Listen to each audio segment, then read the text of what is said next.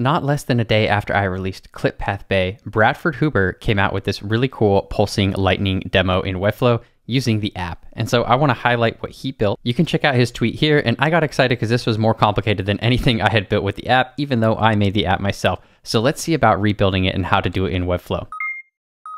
Hey there, Web Bae. All right, starting from scratch, let's drop in a div block, and I'm going to just call this the layout div. This is going to kind of hold everything. It's going to have a width of 100% and a min height of 100 dynamic viewport heights. So that's taking up the entire screen for us. Now I'm going to go ahead and set flex to center just like that on the justify. And let's go ahead, actually, let's drop another div in here. And this is going to be called our bolt holder, I suppose. I can't think of, this is the item that will clip. And I want the height on this one to be 90 viewport height, so it's kind of half, sorry, not half, 90% of our layout. And let's also align that to center. Now let's come and grab the bolt holder, and it needs some width here, I think 40 pixels. We're gonna make these bolts pretty thin. So I'm just gonna go ahead and give this a color. Let's grab the background color and just lighten it up a bit. This is kind of gonna be the bolt color, the background of it at least. So sure, we'll see how that looks for now.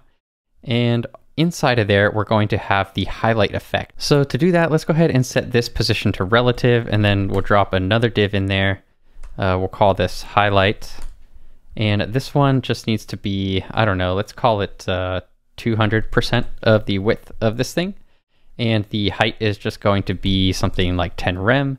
And then let's go ahead and we'll set its position to be absolute to the top left. And let's just scoot it over negative 50% of the parent container. So it's kind of in the middle now.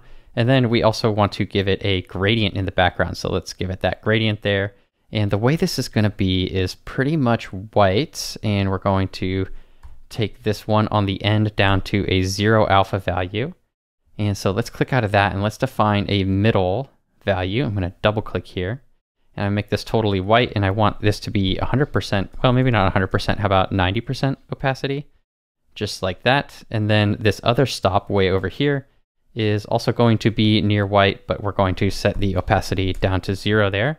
So now we have this kind of, this kind of like highlight that's showing up there. So I guess I named it decently enough. Let's take bolt holder and set the overflow on that to hidden. And the other thing we need to do is apply a clip path. So let's open up the Clip Path Bae app. I'm just going to go ahead and launch this, and I want to select the bolt holder. So I have that selected now. And I'm going to come down here. I already have a lightning bolt that's in here, and it's going to, man, I don't have quite enough space to show you, but let's just go ahead and clip it and we'll see what we get. So we've clipped and we've got kind of a lightning bolt here, but I even want it thinner than that. So let's come back into the app. We'll come to the lightning and let's go ahead and just kind of start thinning this thing out. So just going to drag these points, and it's going to kind of normalize itself to the container div. So I think that's good enough. I kind of want to just give it a little bit of dynamic action. Okay, cool.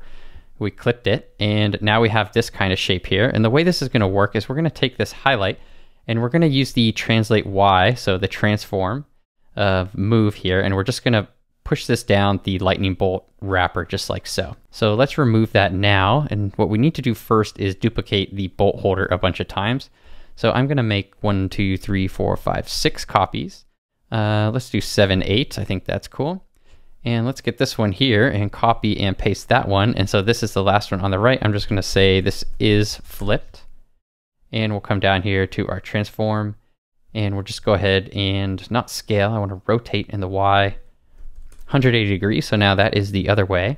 And let's go ahead and 1, 2, 3, 4, 5, 6, 7, 8. Do I need one more? I think I need one more. Anyways, that's good. Now we can go ahead and work on our interaction. So I'm just going to open this so that I can access the highlight. I'm going to come over to the interactions tab and create a page trigger. We will do a page load trigger. So when the page finishes loading, I want to start an animation, and we'll call this cool lightning strike. Okay, and let's go ahead and define our first action. We want to move the transform, like I said, and rather than affect the selected element, we want to affect the class. And let's have this thing start at negative, I think 10 rem, because it was 10 rem tall, right? So this is going to get it just out of view there for us.